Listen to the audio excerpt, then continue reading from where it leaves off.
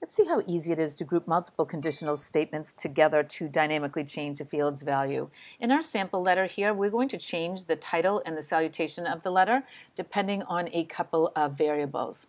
So let's set up those variables. So the first thing that's going to determine the appropriate title would be the client's gender. This is going to be a single select field, female and male.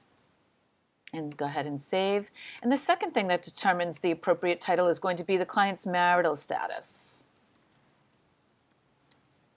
Again, keep it super simple, so just single and married.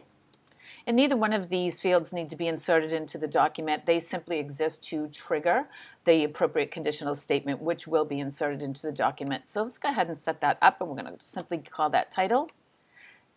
Conditional is going to be the field type. Let's expand this side panel a bit. If the client's gender equals male, we're simply going to insert a value of Mr.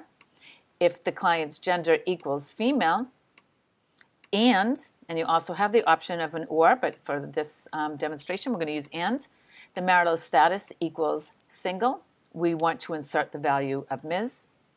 One last condition, if the gender is female and the marital status is married, we're going to head and insert the value of Mrs. So we'll save this field. I've already highlighted the placeholder text to where the field should be inserted, so we'll just hit the plus button to get it into the document. The field is there, but it's currently empty because I haven't given any values to the trigger questions, so let's go ahead and do that. Female, marital status single. We populate the document. You can see what's going to be inserted here, the Ms. We change it to male, and we populate the document. We get Mr. And finally, if we go to female and we select married and we populate the document, we're going to see Mrs.